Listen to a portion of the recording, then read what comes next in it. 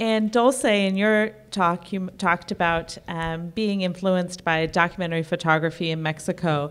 And I wonder if you could talk to us a little bit about some of your influences and expand on that. And then sort of on the reverse, I wonder, Colin, if you could talk a little bit about some of the contemporary artists who are creating work.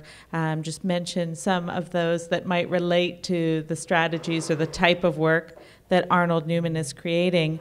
And similarly, Ty, when I was seeing your presentation, I was, trying to think of films, clips in the last 5 years that, employ some of the strategies that you're talking about, whether it's a particular director or actor or actress who has benefited from those classical close-ups and long pauses. So first, Dulce, if you could start us off with a little history. Can you hear me? Yes. Documentary photography was implicit in my education. The first picture I saw was Manuel Alvarez Bravo, the sleeping woman. So that image stuck in my head. That when I first took my first class, I did the same with my best friend. It was very hard to escape from that imaginary, but especially from that school. I knew later on that it was a very conscious process to get far from that, but somehow I kept coming back and back. And all through my work, all my different series have some sort of documentary style in it. It's very different, the approach and the topics, of course, but always come back to even if the scenography is very fictional, they always come back to the document. So. Mm-hmm. I guess I can't escape from it. Yes, and I love that you mentioned that photograph. We just received that photograph as a gift, that Manuel Alvarez Bravo. At the end of 2012, our first photographs by Alvarez Bravo, one of which is on view, The Dancer's Daughter, but Good Reputation Sleeping, The Woman Sleeping, is a recent gift as well. So, Colin. I think if I were to point to one contemporary portraitist and how he relates to what Penn was doing and Avedon was doing, and more importantly, especially what Newman was doing, it might be Martin Scholler. Scholler's been photographing, doing portraits a lot for the New York Times. He's been in the New Yorker. He has access to lots and lots of stars. And every one of them gets photographed in exactly the same way. He comes in tighter than a mug shot. He does amazing things with light. He can flood a face with light, even at very, very close range. And the result is, and in fact, his latest project, which he had an exhibition of in Los Angeles about a month and a half or so ago, was he's photographing twins, which is perfect because he's making everybody look exactly the same. The nature, the aesthetic is so overpowering, so tightly cropped, so inescapable, and so uniform from one picture to the next that any of the variety, any of the sort of notion of differentness or of graphic difference that someone like not only Newman, although Newman is the prime example of it, but even Penn and Avedon in a certain way gave people space for their own individuality. Scholler levels it. And I think it ties into some of what you're saying about today and the fact that everybody's self-invented and everybody's the same. Right. Everybody's every man. And the frame is almost the same. Yeah, right. So trying to answer your question, basically, are there any stars who are taking that self-invention and realism and applying it to their roles in movies? In a way, I don't think that's happening in the movies, because the movies resist. When we go to see a movie on a big screen, we still want to see projected glamour of some sort. There has been this rising genre of what are called found footage entertainment, starting with Blair Witch Project and the Paranormal Activity movies. And you can't have a star in that. You can't have a famous name in that, because that explodes the notion that these films are really happening, that they're actually filmed, they're filmed actuality. Everybody knows that's not true, but that's the illusion that you enter into. That's the bargain you make with these films. But Hollywood still, rather old-fashionedly, sells glamorous movie stars, from George Clooney to Anne Hathaway, even a new face like oh God, what's her name? Jennifer from Hunger Games and Lawrence. Thank you. Is marketed as a new glamour figure and ends up on the cover of magazines. Even if you've seen Winter's Bone, you know that she can play very, very realistic, non-glamorous figures. What I think the smarter, younger actors are aware of and are doing is that they are happy to play glamorous figures in big screen films. Ryan Gosling, for instance, James Franco, Emma Stone, but they will go off and they'll do interesting projects in other formats, in other corners, and other mediums, whether it's doing something on YouTube, whether it's Joseph Gordon-Levitt doing his projects online. But they know that they can't go against the glamour of the large screen image, and they know that's actually an important part of their brand, their self-image, their selling of themselves, their career, their artistic, their commercially successful artistic career. What about Blanchett in her move to Jasmine from having played opposite from having done Blanche? Yeah. Well, I think actually. I actually do talk a bit about this in my book. The modern star understands that they don't have a fixed persona anymore, but they really have almost a binary persona because of the establishment of this sort of alt channel of alternative culture. So there you have the mainstream movies, Avengers and whatnot, and you have the independent art house stuff.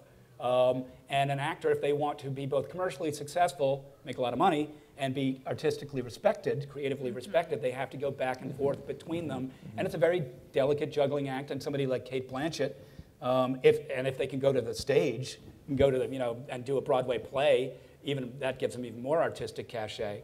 And the smart and creative stars of today are able to go back and forth and do interesting work in smaller, less financially rewarding films, and yet hold up their end of a blockbuster as well. Before I ask any other questions, do some of you have some questions that you would like to ask our speakers? Wonderful. Thank you all. Where do you guys see the photographic art, the photographic portrait going in the next decade?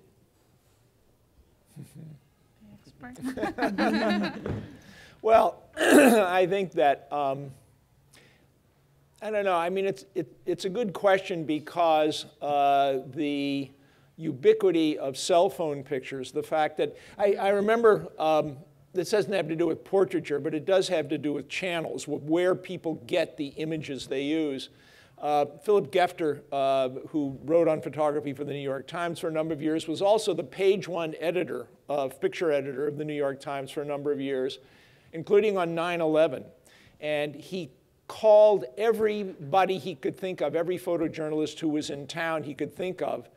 But he also absolutely scoured the internet and put on the front page of the Times a picture that a guy had taken from over in Brooklyn who was an amateur photographer. And that picture became the iconic picture. He happened to be taking a picture of the first tower burning at exactly the moment the second plane hit the second tower.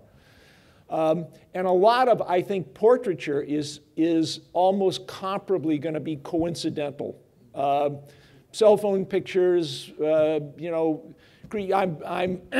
doing some work now that has to do with a photographer who was stopped from photographing by the police in a subway station and got into an argument with the policeman, and the policeman knew that this guy had a creepy peepee on him, a little buttonhole camera and a video setup, and was shooting the policeman talking to him. And that work has become a bigger work than the pictures the guy was taking at this point. So I have no idea where commercial, as I say, Scholar's interesting right now because beyond him lies looking up somebody's nostrils or something like that. It's gotten so tight, it's so hard to capture, to still that face and to make a mark doing it commercially because nobody knows where it's going to go next. also wonder if the aesthetic, well, I think the aesthetic of the selfie has already sort of permeated the less high art, fine art portraiture. And I think people will, you know, as you can see by the last video I had there, people are already starting to play with it in interesting ways. I don't know how far you can take that, but I'm interested to see. I also think that with everyone being a potential photographer, we still as a society looking for something that has, I call it meat in the bone. Like everything now is so really speedy, and everything is basically very irrelevant, that images tend to disappear. And more I think we feel that we need to sort of like perpetuate the certain quality of images. And I don't feel that photography as, you know, as an exhibition, as a book, that are going to disappear. I think they're just going to be seen by more people. And I think photography, it's more than ever collected internationally, and I feel like the future for photography is very bright. I feel that commercialization of certain artists generate that the market gets more and more interested in emerging photographers, and I feel that that's very amazing. That's very, very cool. I just wanted to add to this what you're saying, and then we'll take a question. But you know, for us at the museum, I think the Newman exhibition presented this really interesting opportunity to talk to our audiences at large about just images, because you know we're all bombarded with images constantly, whether we're watching films or you know advertisements. And we've done a couple of different iPhone programs. Last night, Ben Lowy, a photojournalist, did a workshop for our museum. He's a photojournalist who's been working in Iraq and has been primarily taking iPhone pictures. And we did an iPhone contest. But at the same time, I think we were really careful to acknowledge that what Newman was doing is completely different, you know, in terms of his approach and structure from the iPhone. So I like these relationships and how we can talk about photography more broadly, but also nice to always make the distinction. So thank you. You've been very patient. I have a question over there.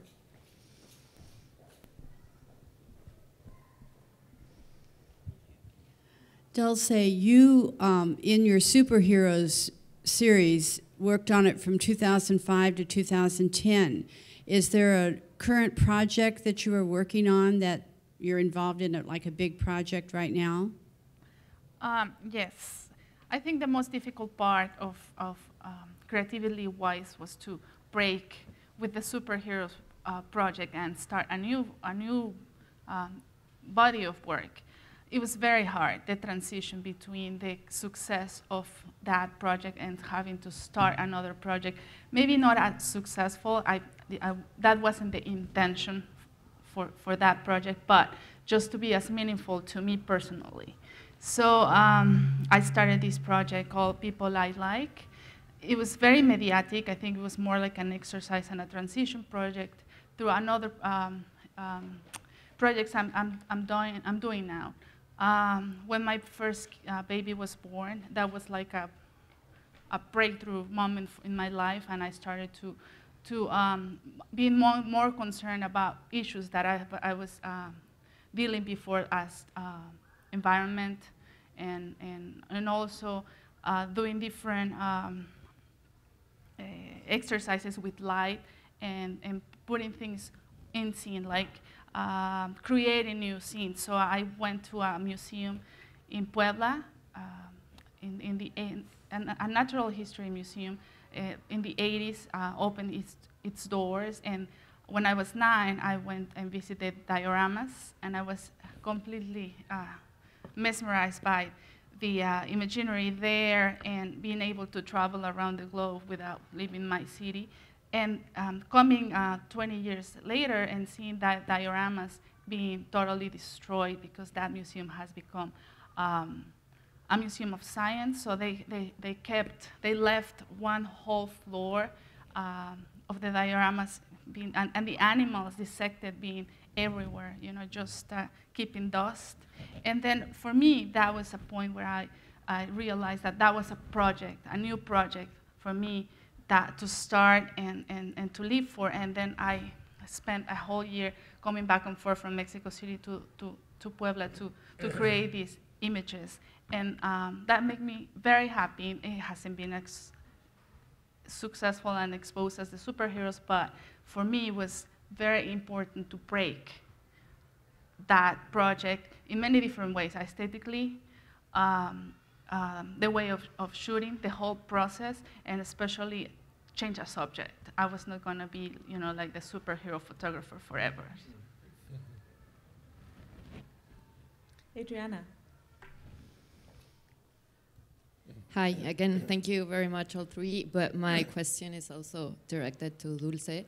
And interested as I am in, well, art history and art itself, but also being a Latina woman myself, I was curious to see whether you have felt any like distinction or that you are expected to bring out certain type of job because of your identity, or if you can talk to us about that. Being a Latina woman, you mentioned something that you were the first Latina woman at, I couldn't get the name of the museum. But Montclair Art Museum. Exactly, if you can Jersey. talk, I mean, tell us something about that. Yeah, it is very hard to break the stereotypes. I have been asked many, many times to show under the context of Chicana, and I always get, ooh, because I tell, no, thank you, I'm not a Chicana. I mean, it has to be a very explicit distinction that from being a Mexican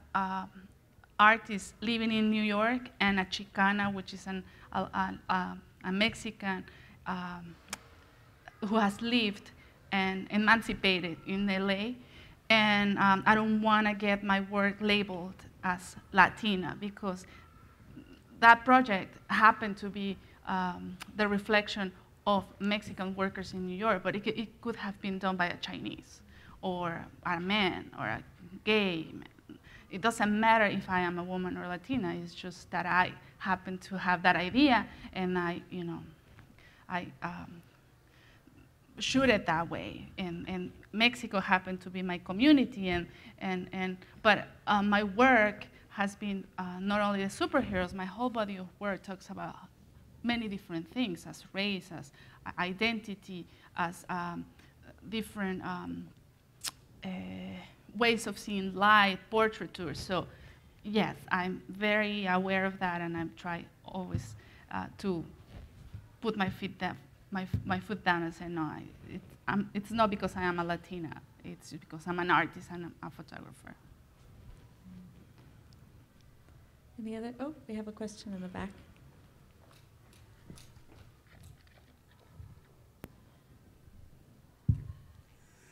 Most of these pictures were on film, if not all of them. If you change the technology to the digital, can you do the same kind of work? You're talking to me? Is the things displayed essential to using film, or could you do the same kind of photos with the current digital technology? Most of the photographers I know who trained themselves, established themselves in the film, the analog era, are still shooting film and then scanning it. And scanning the negatives to get the prints, making a test print, and then scanning the print, but usually scanning the film, and from there on it becomes a totally digital process. I think the fusion between the two is going to be fairly seamless. The issue, between the fantasists who can make a photograph that's, something that's not reality at all and doesn't pretend to be, and the people who make photographs that are absolutely reality, that divide will continue to exist and won't have that much to do with which technology you're using. I'm going to answer that as a photographer. Sure. I was very reluctant to do that change until I moved to Mexico, and based in a different economy, I have to switch to digital very quickly. I didn't know anything about digital camera. I remember my first digital camera was a 1.7 megapixel camera I bought in GNR for a job I got at the New York Roadrunners Club. I have no idea how to use that camera, but I use it for a job. But then later, as technology has progressed, I have been switching little by little, as you mentioned. First, I used to scan, because I went to ICP, and ICP let you use all these nice scanners, you know. But when I moved to Mexico, I have to switch. But now technology is getting here, versus film is getting less and less rare to find. And the process for processing film, labs are so expensive now. In Mexico, there's no labs. So technology is getting much better, and then you can now do that. Switch is more, it's mostly mental than actually the technology's switch. So I guess I try to keep shooting with my same camera. Now my camera is kind of like right like there, the Mamiya 7 II, as a sort of like a museum in a museum, because it's obsolete. So now I have a Canon camera. It's wonderful. I'm very happy. And also I trick myself to think that, you know, it doesn't matter if I shoot with a cell phone or if I shoot with a Hasselblad. What matters is, you know, as I mentioned before, the meat on the bone. One of the things that's forcing the change, too, is that from Polaroid to Eastman Kodak, film companies are going out of business. You can't get film at any price, and soon there will. I know that Chuck Close, whom I've been doing a project with lately, told me that the end of 2014, or sometime in 2014, will be the end of all the Polaroid that's left in the world. And he's got a certain amount reserved. He's used it as a basis both for his paintings and as his own photography since the 1970s. But he's not desperate about this situation. He's looking at the new technologies. I did a project with him in the 90s that got him interested in daguerreotypes, and he's had a field day with those. He doesn't use them as a basis for painting, but he does scan them and use them. He's lately been turning them into tapestries done on a jacquard loom. So, you know, the amount of inventiveness that can go on is expanding, but the technologies that we're familiar with and that have provided the standards are going to materially disappear. They're going to financially disappear. I would like to see a portrait of Ryan Gosling on a jacquard loom. I think that would be interesting. He's done some incredible. Yeah. He's done one of Liechtenstein that's the size of one of these doors. Wow. It's amazing. Wow. Anyway, so. Yeah, I think just as far as star portraiture, I mean, and digital versus film, it all can come down to that Brando Dean photograph I showed earlier. People used to collect images of stars. You know, fans collected photos. Now they can manipulate them and tweak them and trade them. And so there's that empowerment going on. Just going back to a little bit to what we're talking about, what the future of portraiture is. I do want to mention that, you know, because of sites like Pinterest and Tumblr, I think there is a whole new appreciation for classic star portraiture. Mm-hmm. And classic photographs. And lighting. And lighting. Mm-hmm. And those images are disseminated much more broadly than they used to, and coming to, you know, the attention of more and more people, and younger people. So I think that's a good thing.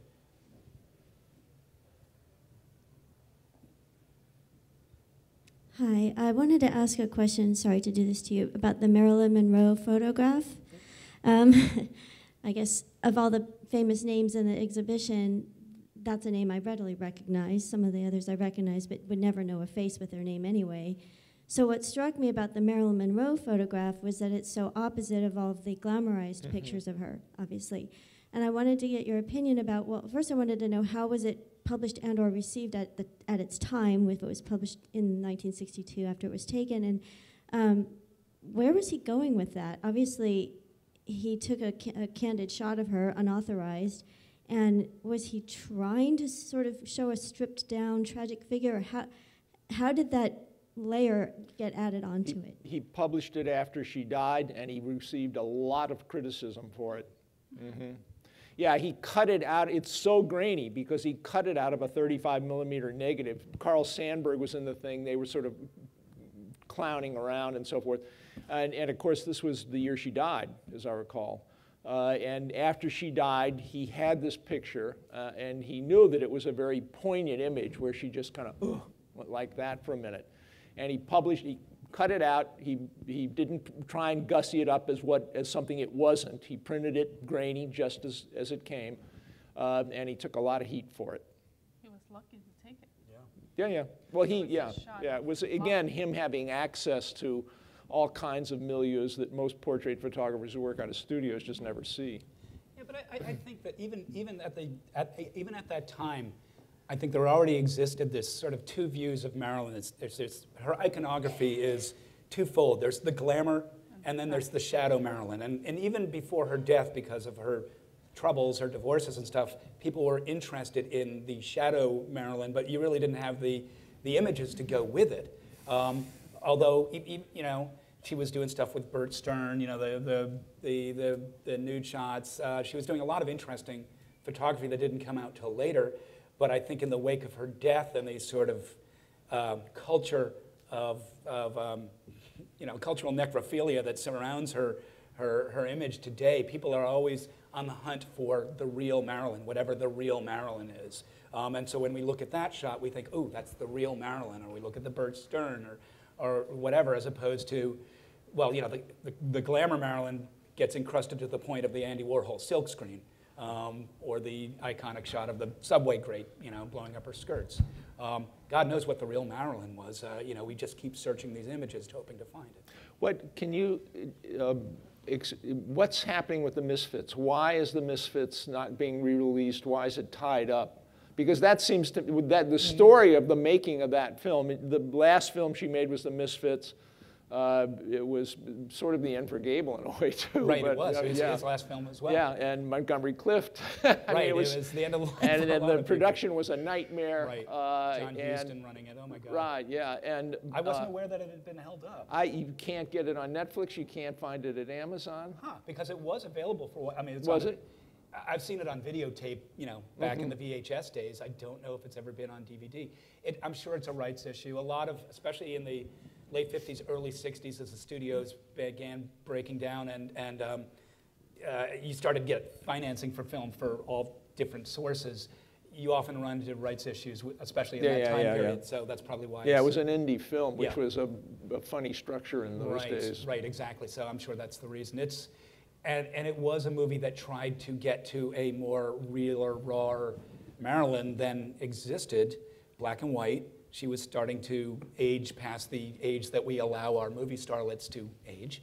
I often think that if she hadn't died, I mean, God, if she lived into the 70s, can you imagine her working with Scorsese or Coppola, or you know, and into the and if she had lived to the independent film era, or even the 70s New Hollywood, she might not have worked well at all, but she might have done some amazing work, and we might have found a real Marilyn, or we might still be looking. It's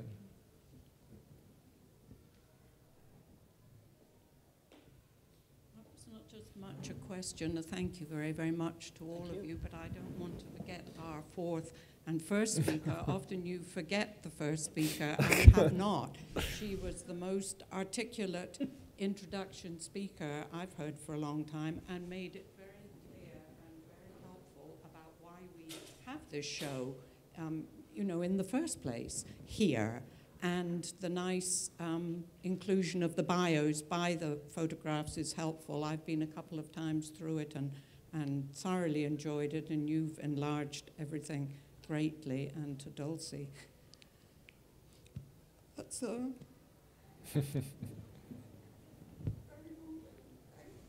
Thank you.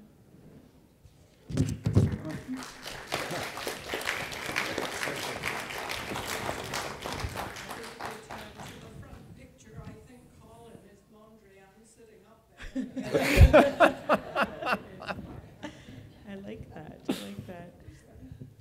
Thank you so much for your feedback about today, and I can think of no better moment to close on in acknowledging Dulce as our living artist here today and representing the artist voice from our Double Portraits exhibition. Thank you, Ty. Thank you, Colin. Thank you, Dulce, for being here. I thoroughly enjoyed hearing your presentations. Many thanks to all of you. I would just like to encourage you, if you have not been or if you would like to go again, we are open. Please come and see Arnold Newman Masterclass, our Double Portraits exhibition. My colleague Alexander Jarman mentioned we are in day 3 of a 10-day Contemporary Arts Festival, so keep coming back. If you'd like to see the Arnold Newman exhibition at 3 a.m., you can. Starting on August 8th, we will be open 24 hours, so please come and see us. And if you are photography buffs, we have Kurt Simonson also speaking, who's featured in the Double Portraits exhibition. So that's coming up this week. Alexander, I think there are the pamphlets about, the booklets about our 10-day Contemporary Festival, so please pick one up, and thank you all very much. It's very meaningful to be here with you. Thank you. Thank you. Thank you.